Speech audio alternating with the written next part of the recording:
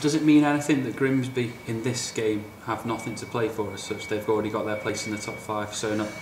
No, I disagree with you there, to be honest. I think if you're Grimsby, you don't want to finish below Dover, because that means you're playing away from home in the second leg, and we all know that how important playoffs are. You want the home leg second, so I disagree that they've got nothing to play for, because I believe if our game went wrong and Braintree's went right, that Grimsby can finish at the bottom of the playoffs, so they might not want to play Forest Green. So it's a difficult game for us, and we have to make sure we're on it, because if we're not, then obviously it'll be a long summer. A lot of people talking about, the form of Braintree, Altrincham going into this, but maybe in this league more than any other, on the day it's just so unpredictable, isn't it? Yeah, definitely.